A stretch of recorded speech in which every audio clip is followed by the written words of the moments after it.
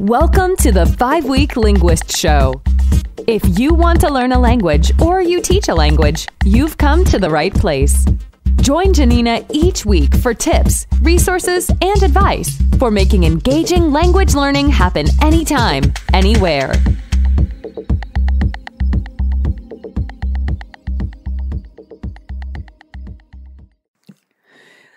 Welcome to the 5-Week Linguist Show. This week we're going to talk about learning a language for your trip over the next 5 weeks.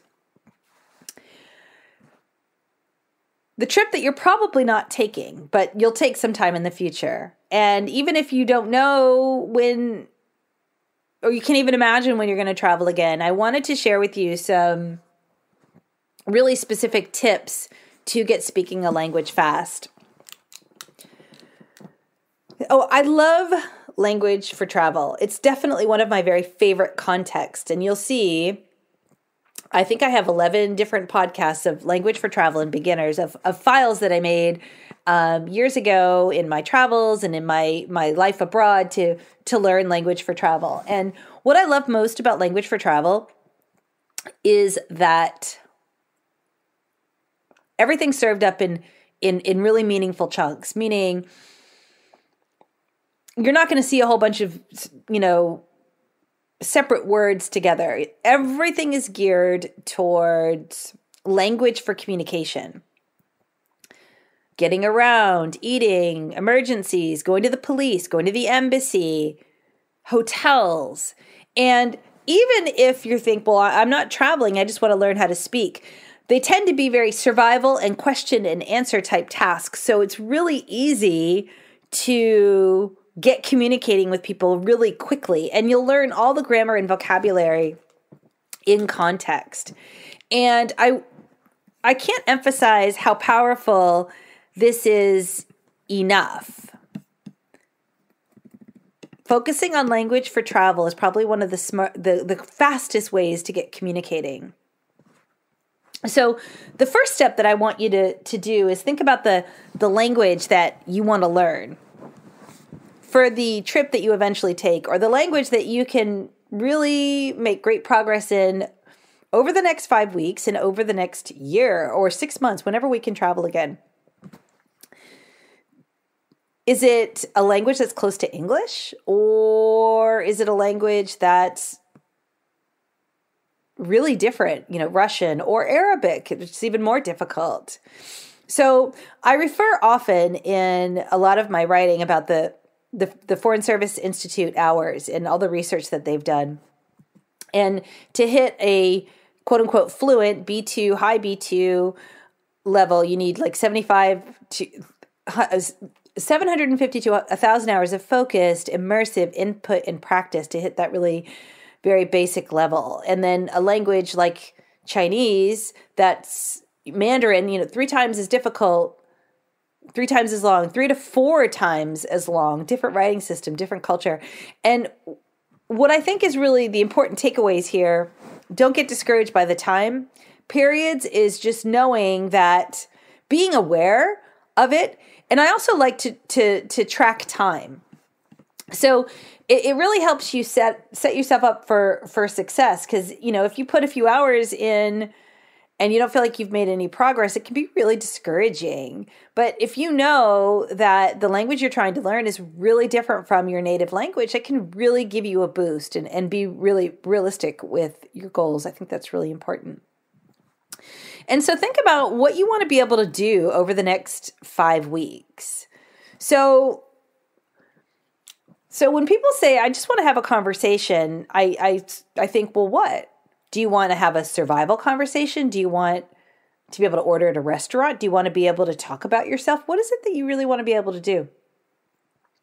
And if you don't know anything in a language, I'm going to refer you always to those to phrase books, right? Because it's going to have all the survival language in. So if you eventually want to have a quote unquote conversation, this is a great place to start. Lots of questions and answers.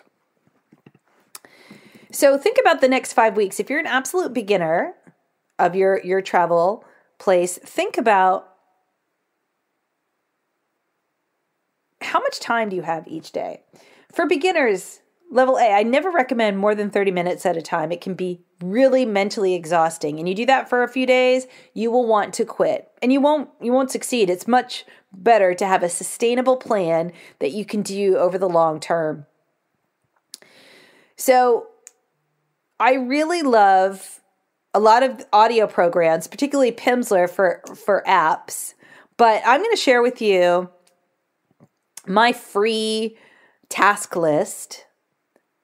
And you can make your own phrase books. And I'm also going to share some links to Language for Travel and Beginners. And I've done a lot of these themes. I've done a lot of the work for you. And in these books, there's linked audio and tons of different themes for you to be able to consider. And you can also decide what your materials are going to be. Again, I've provided you with some travel and beginner activities. You can also go and get a phrase book, right? Think about like Birdlets or Lonely Planet. Again, you can make your own using Google Translate, which I want to say is not a completely reliable source. It can it makes a lot of mistakes. However, I want to give Google credit where it's due, and what's good about it. They're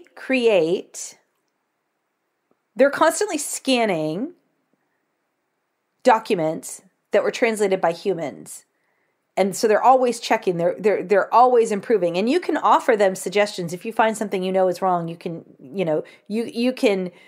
offer feedback on that, which is great. And then you can take those phrases and they have sound and you can put them into a Google Sheet.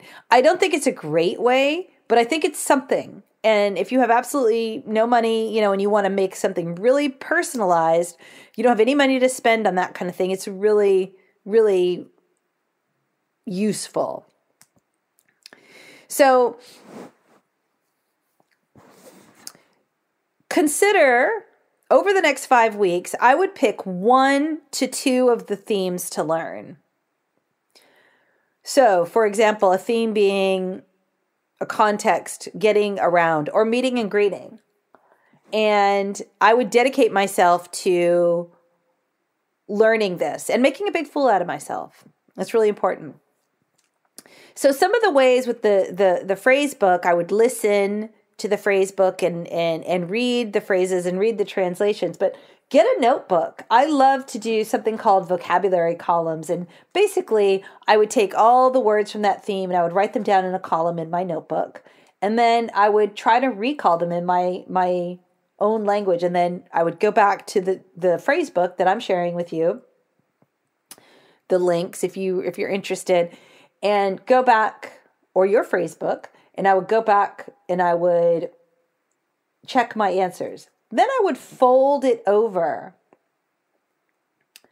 and I would recall back in the target language. This can be really challenging. So in the first column, you're trying to recall in your own language, right? You've written down everything in the target language and you try to recall in your own language. Recognizing is easier. I would study for a while and then fold the paper over and try to recall in the new language. And then I would check in on the ones that I didn't know. Keep practicing those, right? By folding the paper over until you can easily recall that set of words in the last column. And then do a review. It's probably about a half an hour of study. And you can easily recall them at the end, right? So practice just about a half an hour a day. Pick 2 to 3 themes a week. And by the end, you'll be travel ready. Lastly, I want to ask you to track your time. And I have a time tracker for you. You're welcome to download. But you can also just do it really informally. I did 20 minutes, 30 minutes. Because you're going to see there's going to be a definite correlation between the time that you invest and your outcomes. Until next time. Thank you for listening to the 5-Week Linguist Show with Janina Klimas. Join us each week here and visit us at reallifelanguage.com/reallifelanguageblog for more resources for learning and teaching languages.